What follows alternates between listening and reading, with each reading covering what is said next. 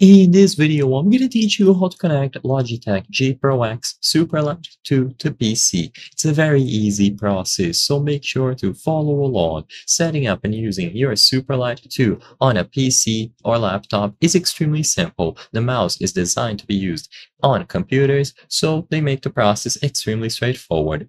When you unbox the Superlight 2, you will be able to find a lot of things, but most importantly, the wireless receiver, the dongle, and of course the cable that allows you to connect them all to your PC. So all that you have to do is first set up the wireless adapter. You can also use this mouse through a wired connection, and I'm going to talk about that later. But to start, if you want to do it wirelessly, all that you have to do is plug the wireless receiver into the dongle and then connect the dongle to your PC with the provided USB-A to USB-C cable. So the USB-A end is going into your PC and the USB-C end is going into the dongle. Now place the dongle with the receiver in close proximity of the mouse, and if you look at the bottom of the Superlight 2, you will be able to find the toggle to turn it on. Once it is set to the on position, you will be able to use it as long as you are in close proximity with the dongle. Make sure that you aren't too far away or that the connection is not being obstructed by obstacles.